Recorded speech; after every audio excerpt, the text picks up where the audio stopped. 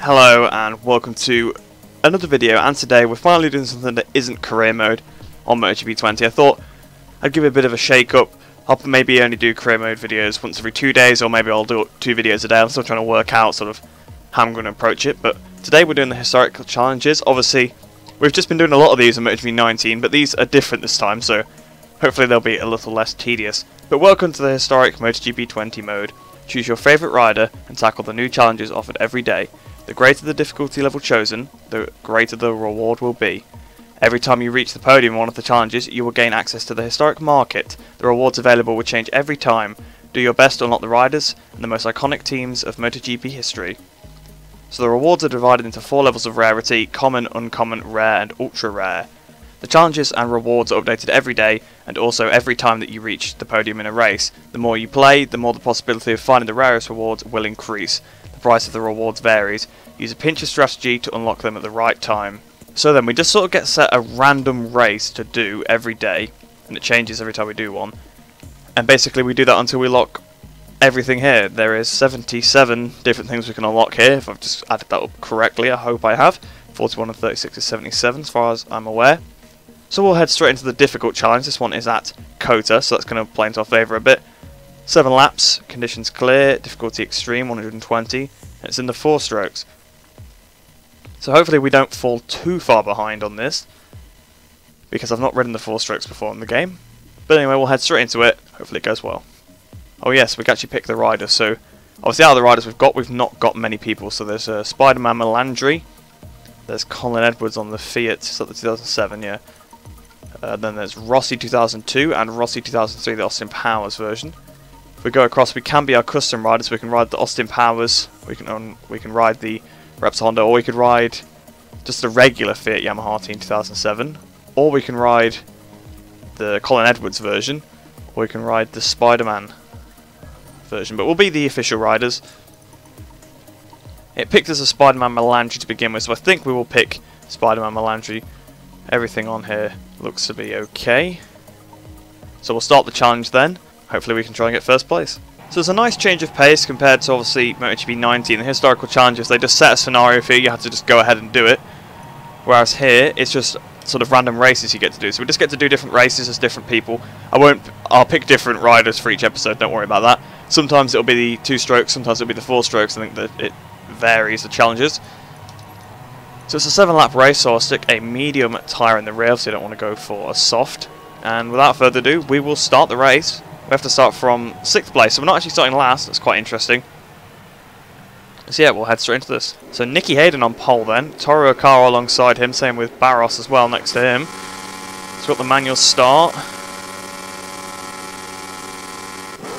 Lights out and away we go. We've had a pretty good start. So we go down towards turn 1.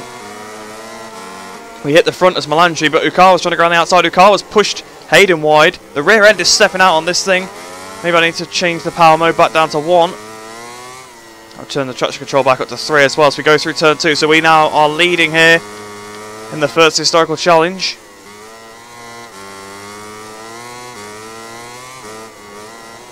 Oh! Okay, what was that? Oh, wow. Alright.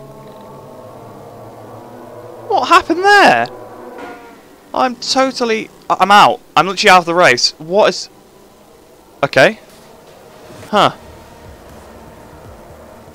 The 4th and final free practice session of this weekend has only just come to a close. We already have some idea of who might be favourites for the upcoming qualifying sessions. Right, so that's really strange, because we've just had a weird crash that I don't understand, and then Keith has just called this free practice. I'm very confused at what's going on right now. We're going to do that one again, but I want to have a look at what actually happened to our bike there. We just got flung off into oblivion, and it gave our bike terminal damage and we're out straight away. So we're coming down the hill then. The front forks have bottomed out. That's the rear suspension's also compressed. And the rear's just come around. It sent us up into the air.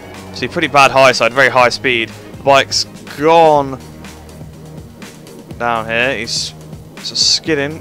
Melandri's gone straight into the wall. And boom, his bike's followed him.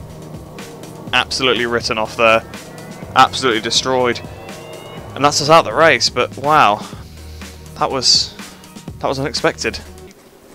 So we're trying again then. Hopefully we don't get absolutely destroyed this time. Lights and away we go once again.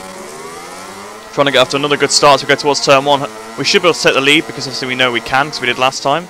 Got the inside of the car, although we've broke a little later for the first corner. The rear is still trying to come around on us. I think the medium rear is just really cold at the start. That might be part of the problem. Obviously there's a little bit of a strange crash still with the forks bottoming out. And the rear suspension obviously compressed a lot as well. But we do lead once again. We obviously know we're not going to sort of make the same mistake we made before. Through turn 6 then now. The bike is understeering a bit. Bayliss and Vermeulen, 2 Australians battling over 11th place. So Barros is once again second behind us. I've got almost half a second to him, which is obviously not a lot.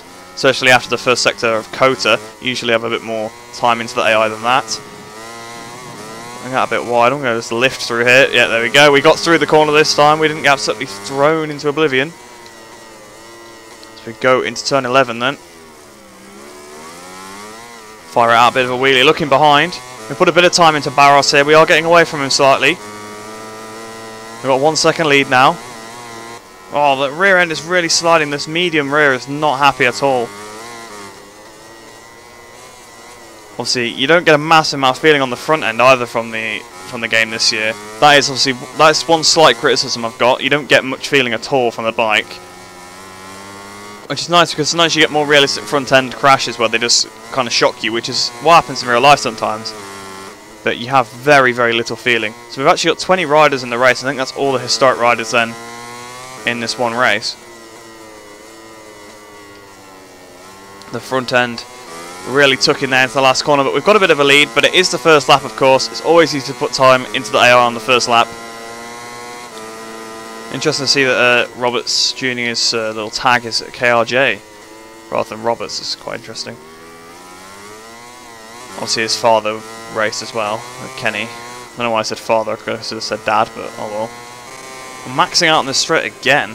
Really maxing out here. Oh, I've done a massive stop here. We're probably going to lose the front into turn 12. We've gone massively off just because I wanted to not lose the front. That's probably going to cost us quite a bit of time to the AI. Over the line there, 2:05.8 on that lap. How far are we in front now? We've got 2.5 seconds to Barros behind. So we are extending a gap. Probably Austin is not a good track for them to give a challenge to, really, because the AI just are so bad at Austin. I mean, at least these historical challenges aren't like the old ones where the AI run about 2%, so you could pull away really easily. So I've only gained 2 seconds in about a lap rather than a corner. Right, coming towards the line to end the third lap. We've got even further ahead of Barros. 2:05.4 on that lap. We're now got 3.4 seconds behind him. Seems like in this game, as soon as you get ahead of the AI, they just drop back so much. And obviously we started 6th, so it's not even like we started first. We literally had to get past them, but they just all got such a bad start. We passed them into the first corner, and that was it. On the end of lap 4 then, Barros seems to have broken clear from the other AI, and I think he's on his way. Because he's caught us up a little bit. Yeah, the gap's 3.1 now. Barros has really gapped the other guys, and he is coming after me. This could be an interesting finish yet. Alright, coming up towards the line to start the penultimate lap. We're actually running out of fuel. We've just done a new fastest lap though. We responded to Barros on that lap. How far are we in front now? 3.9, so we have extended the gap again. We've got 2 laps to go. And I've now got to go into fuel saving mode, so maybe Alex can actually come and get us. Right, so coming over the line, over the line to start the final lap now. We are very marginal on fuel, but we had saved a little bit. I'm going to have to save some more, it seems. We've got 3.9 seconds to Barros. He actually didn't close on us at all on that lap, so that's going to go well. But we've gone really wide into turn 1. We've gone really wide, but I don't think 4 seconds is going to come off on this lap. Coming into the last corner then, we have absolutely destroyed the AI in this challenge here, mainly because it's at Texas. But here we go, Melandri comes up to the line, and we're going to win the first historical challenge. So then Barros and Hayden, the only other 2 riders in the 205s it seems. Some of them are really so. Caparossi was 33 seconds off. Ukama dropped to 19th, didn't he start first? I'm pretty... Oh, actually I think he started second. But wow, Ukama did not have a good race. But we absolutely dominated that race then in the end. Obviously we only won by 3.1, but Barros took a big breakaway from everybody else behind, so fair play to Barros. But we unlocked 15,000 diamond, that's the currency. So I'm not sure what happens next after this. I think we get taken to this market and we can have a look who we want to buy. So yes, then we're now up to 15,000 diamonds.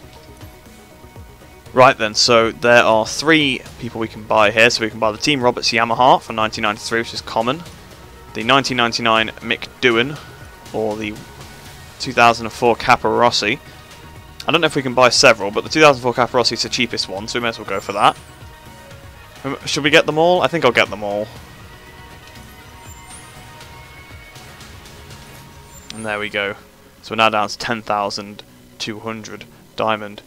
So I think then that's pretty much where I'll end the video off. Hope you did enjoy that one. It wasn't the most interesting race, of course, because we pulled away at the front, but obviously we had the weird crash in the first race. I still don't really understand exactly what happened with it, but quite interesting nonetheless. We obviously did get a bit of fuel trouble at the end. That bike was, well, I'd say the bike was not fuel efficient. It's just because its sixth gear was way too short, so when we were going down the straight, I was on the rev limit for about 3 seconds a lap, just like in the highest gear, so I was using so much fuel then. So I went into power mode 0, saved what I thought was enough, and then it still looked pretty marginal, so I had to save even more. But in the end, Barros couldn't close up to us, so I guess it wasn't really a big problem. But like I said, I hope you did enjoy that one. Hope you enjoy the rest of your day. I hope you're all staying safe, and I shall see you in the next video.